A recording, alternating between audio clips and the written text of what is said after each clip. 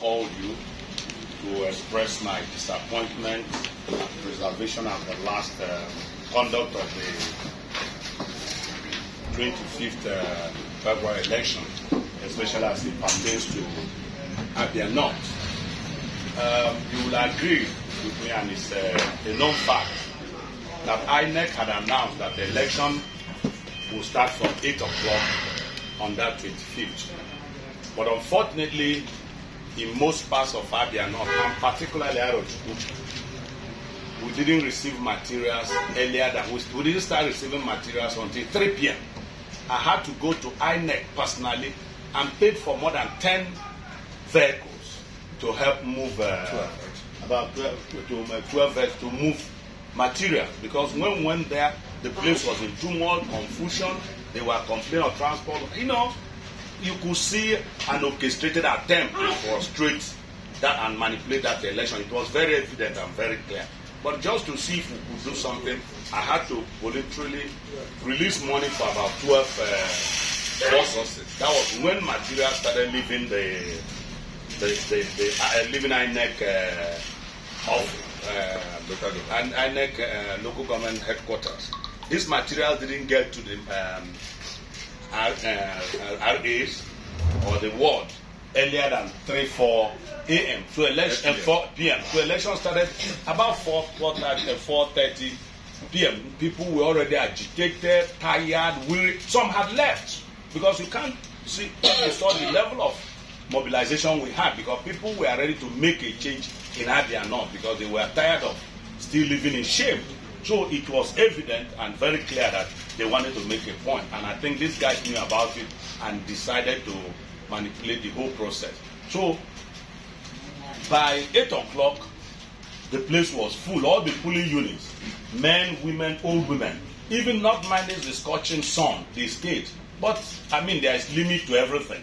So when it was 2, and this information came that after 2 o'clock, the beavers will shut itself automatically. So people left.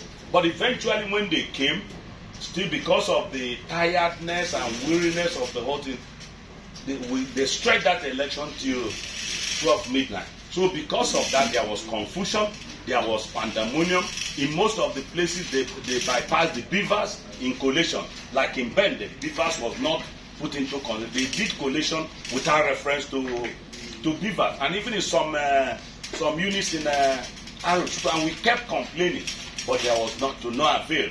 Then while that was on, we were complaining. We started getting information from other local government at the collation center where there was no uploading of results at the units at all. No, they didn't upload. It was rather when they moved to the local government, see people moving around from different places after manual collation. They started transmitting. Or it was even after the local government announcement that they went different, or the next day was when they started uploading, which is in contravention of the Electoral Act and the INEC guidelines. Why that, as if that was not enough, elections in 3 wards in Ohafia did not take place because there were no materials. They didn't send no personnel, no materials. In Mboro, about 4 units, no personnel, no materials. The wards I'm talking about is Okamu ward in Ohafia, which had 27 units. You had Isiama, which is the biggest ward even in Abia State, with 47, 48 units. You have Aboji in Ohafia. Aboji had about 10, 11 units. Nothing happened there. Then you came to Arochukwu. My own ward was 3. My own ward, about 8 units. There was no personnel, no material. Then you go to Oheke in Aban, which is also in Arochukwu local government. No election. In Eloha, Inututu. I think you had about 1 or 2 units in Eloha, 1 or 2 units in Ndiobo. They didn't take materials there, and they confessed because they didn't have security to take materials there. So you see that these people were disenfranchised and were not allowed. So INEC announced that the election was going to take place the next day, both at the federal, at the state. It was clearly announced, mentioning Arochukwu, mentioning Ohafia, and some parts of the state. They say Sunday we got ready. After a while, they came back and announced that the election was not going to hold anymore, that it was going to hold the next day, being Monday. Monday morning again, we came out, people were mobilized, sensitized for that election. Only to our chagrin, dismay, we had that result had been announced. And how can you announce result? Where was the which vote are you announcing a result? And we know that in the Abia South, same thing happened. I had, and the lady announced that because there was inconclusiveness of the election is yet to they are yet to conclude the election. They were only collating.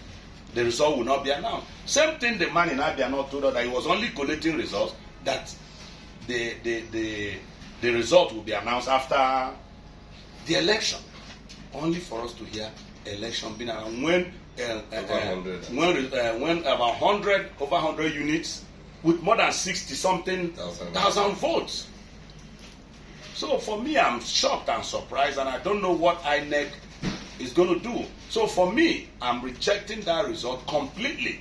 Not only in Arochukwu or Hafia, where election did not start at all, but even the one, look at Mbende, they bypassed Beavers to announce result. For me, as a stickler to the rules, I thought, my belief is that with the advent of Beavers, that this rigging would have been a thing of the past.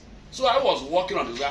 When people even INEC assured us that we should go home to sleep. So I invested as a grassroots politician to reach my people. I did. Most of you joined us in the campaign. You saw the acceptability. You saw what happened.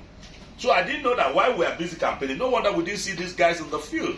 They were busy perfecting their plot on how to rig this election. And this is the worst ever I have seen. And I don't know why a returning officer again should just announce it. And when they asked him, he said that he had instructions from INEC. That INEC asked him to, the INEC officer asked him to write the result. When he had told us that he was only collating those local government to wait until after the election. So for me, with the information on Beavers bypass and not used in collation in most parts of Abia North, I'm rejecting the result completely and asking that a new not just supplementary, that we should conduct completely new election in Abia North.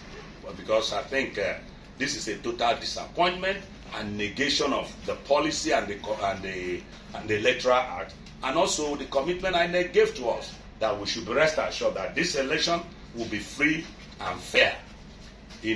But unfortunately, I can't see any fairness in what has happened in Abia North in particular. That's the reason of this press conference.